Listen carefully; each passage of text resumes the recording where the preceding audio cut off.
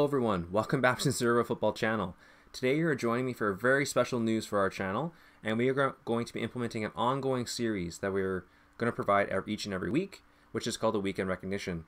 The main purpose of this series is to provide you a quick synopsis of your favorite league's news and match results for the 2021-2022 season, week in and week out. The main purpose of this is because not all of us have the time to watch your favorite matches or just get overall news from your favorite league. So, me and Justin and I have decided that we'd like to provide you a quick recap of what's going on around your favorite leagues, whether it be the Premier League, Bundesliga, Seria A, or even Ligue 1. For today's video, this will be focusing on the Seria A because that is our bread and butter.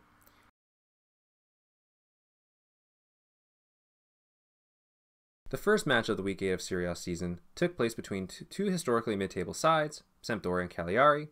Cagliari handily beat Sampdoria 3-1, with a brace from João Pedro and a goal also from Marin Caceres, with Sampdoria also getting a goal from Morten Thorsby in the middle of the game. Lower league sides Spezia and Sardinia had a very crucial match this week. One thing to note of this match was that there are 3 goal scorers who scored their first goals of the Seria A season. However, Sardinia took an early 1-0 lead with the goal from Simeon Nkunku in the early first half. However, in the second half, it saw Spezia come back, which saw them score 2 goals, with their goal scorers being David Skrilik and also a goal from Viktor Kovalchenko. Overall, Spezia took the 2-1 win and took the vital points with them going forward into Week 9. Genoa took on Sassuolo this week, which was a very general scrappy affair. The main points of this game was that Sassuolo took an early 2-0 lead with the 2 goals from Gianluca Scamacca, which is his first 2 goals of the season. Not too long after these 2 goals were scored, Sassuolo didn't hold on their lead for long, which saw Mattia Destro score his 5th goal of the season in the 24th minute.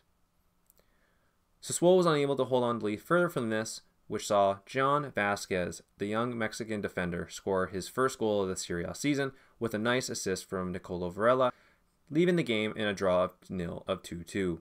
Atalanta also took on Empoli this week, which was expected to be a big blowout, and I must say it was a big blowout, which saw Atalanta beating Empoli 4-1. This also saw Ilicic score his first 2 goals of the season with a brace early in the first half, and also saw Duvan Zapata scoring his 4th goal of the season. The 4th goal also for Atalanta came at Empoli's expense, which was scored by their own player, Mattia Viti. Empoli also, however, was able to score 1 goal from one of their forwards, Di Francesco. However, this kind of game was to be expected, and there's nothing more else to really know from this match. Udinese took on Bologna this week, which saw Udinese go to 10 men early on in the first half. Consequently, Bologna was able to take the lead with Musa Barrow scoring his 3rd goal of the season in the 60th minute. Everyone thought that Udinese had the game lost because they're down to 10 men.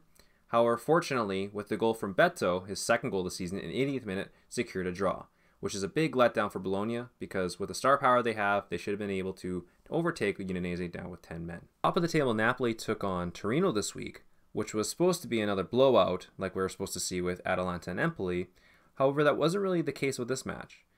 During the first half, there was very little to note in this match, being 0-0. However, more action picked up in the second half, which saw early in the second half, Di Lorenzo scored a goal. However, this was disallowed by VAR. When Napoli was going to do the unexpected and go 0-0 to Torino, in the 81st minute, one of their big young attackers, Victor Osimhen, scored his 5th goal of the season, saving Napoli from a humiliating draw, helping them earn a nerve-wracking 1-0 win over Torino. The game to watch this week in Seria A was, of course, AC Milan versus Hellas Verona. Now, you might be saying, of course? Well, just because of the sheer events that happened during the game, it was the game to watch. On paper, the AC Milan probably had a weaker team than expected. They were missing some key players such as Theo Hernandez, Mike Mignon, and also Simon Kjaer. This saw some backup players take their place such as Ballo-Touré and AC Milan captain Alessio Romagnoli. Going into the first half, Hellas Verona took a surprise 2-0 lead over AC Milan, seeing goals from Gianluca Caprari and also from Antonin Barak. Sad to the players during this halftime talk. However, they were a totally different team in the second half. One of the signings of the summer, Olivier Giroud, scored his 3rd goal for AC Milan from a beautiful cross from Rafael Leao, having a beautiful header from Giroud. Consequently, with that momentum going, one of the key substitutions, unfortunately enough for AC Milan, Castiel was able to draw a penalty, seeing Franck Cassie score his first goal of the season with a very well taken penalty in the right hand corner. Belief that AC Milan was able to win this game. Fortunately for AC Milan fans, that would be the case, with Gunter probably making one of the worst own goals I've ever seen throughout my whole time watching soccer. The ball came across into the box. He tried taking clearing it with the volley. However, unfortunately, he clipped it with the side of his foot, causing an own goal, which saw Milan earned a hard-earned victory. Seria A fans had a big game to look forward to this weekend, which was Inter versus Lazio. First half, there was a penalty that took place, which saw Ivan Perisic score his second goal of the Seria A season. In the second half, where you saw a lot of the drama pick up, in the 64th minute, Ciro Immobile was able to get a penalty, securing his sixth goal of the Seria A season. So, early in the 80th minute, Federico Di Marco goes down with a little bit of a late challenge from one of the Lazio players. So, with that happening though, while Di Marco was down, Inter Milan decided to play the ball. So you saw Lautaro Martinez go down the field, which took a shot that didn't go in, and Pepe Reina was able to save. Consequently, Lazio, seeing that Inter Milan didn't play out the ball for Di Marco, plays the ball out and moves that ball down the field. So, the move down the field past Federico Di Marco. Inter players are getting frustrated because they feel that Lazio should play the ball out. The ball ends up getting worked out to Ciro Immobile, who takes a really good left foot strike with his left foot that saw Handanovic parry the ball. However, didn't parry it well enough that it didn't go out, but it saw man Felipe Anderson scoring his third goal of the season, seeing his renaissance come back with Lazio to help them lead 2-1. Until Savage scores his third goal of the season via header, that kind of sealed the deal. Now, my game of the week for me to watch was Juventus versus Roma, just because I'm a Juventus fan and the importance of this game that it had for the Serie A table. Juventus, after a poor start, needed these points to charge back up the table, and based on a 3-game winning streak across all competitions, they were looking pretty good. Roma is going into this match with a little bit of a dip in form, especially with the loss to Lazio a couple weeks ago. Now, early in the first half, my boy Moise Kean scored his second goal of the season. However, via very lucky means, Descigio played I never seen him play before. He put in a delicious cross across the box, which Bentancur got a header to. Then the ball, when it was going across the net, hit Moise Kean in the head inadvertently and went in the net, which saw Juventus take a 1-0 lead.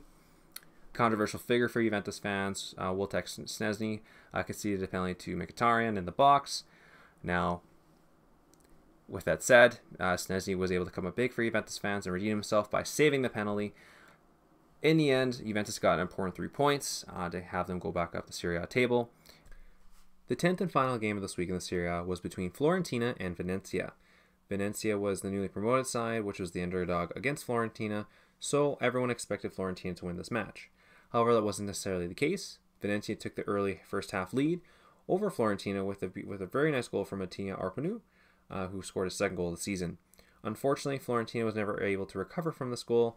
It didn't help with the fact either that Sotil got a red card, which made them go down to 10 men, so it very hampered their chances of coming back into this match, and ultimately gave Venezia the well-deserved win. That's it for the video, everyone. I hope that you guys enjoyed this quick little recap of the Week 8 of Serie A. If you guys like us to cover more additional leagues, like the Premier League or the Bundesliga, the Liga, Ligue 1, whichever ones you guys prefer, please leave a comment below so we can make this an ongoing series for all your favorite leagues.